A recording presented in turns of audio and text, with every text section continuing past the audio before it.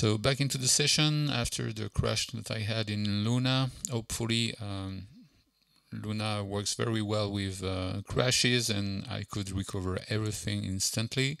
So now I also had a problem with YouTube to have it right online, so I just restarted it so that my friend Nick could also see it directly.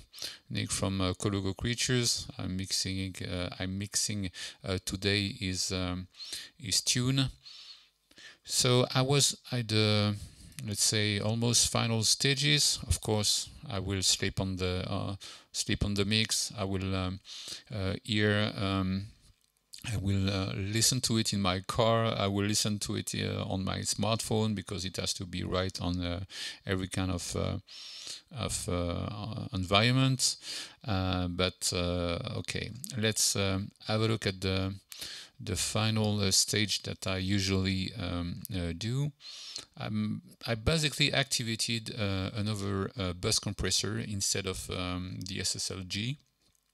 I tried with the manually variable compressor and it sounds very amazing. So let's play for example the chorus through this new compressor, and I will switch back between the SSL and the manually, and you will hear the difference. So from the SSL,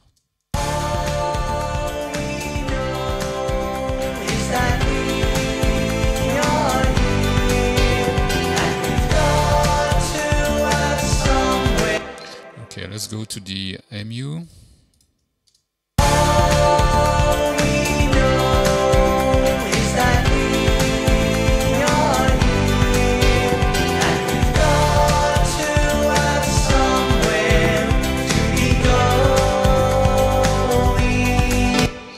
So I really like what the manually can do, so I will keep it. I will close my SSL. This is very nice. I also activated the SOF2 to remove the remaining bad resonances that I could still have. It does things that I would need to do manually using an EQ, trying to find the proper frequency, which is too much on resonance. This one works automatically.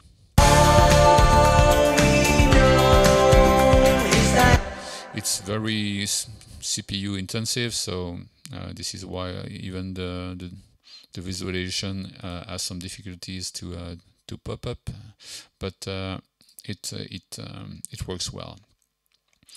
Now what I also wanted to do, I basically activated as well. I already analyzed with Ozone 10 the possible mastering that you would do on the track, and I'm pretty glad with what it can propose so far. So let's hear it.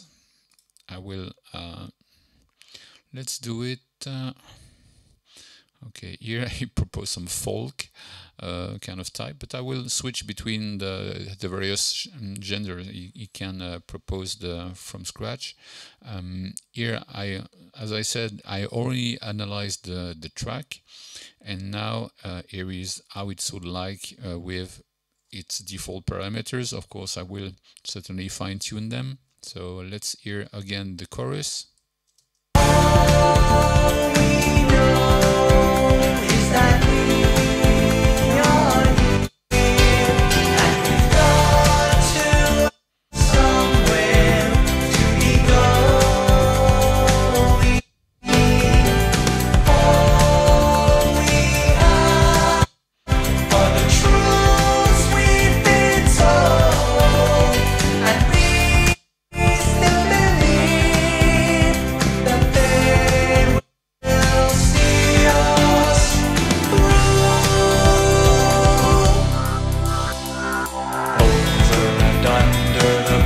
They will break and the horns will sound triumphant.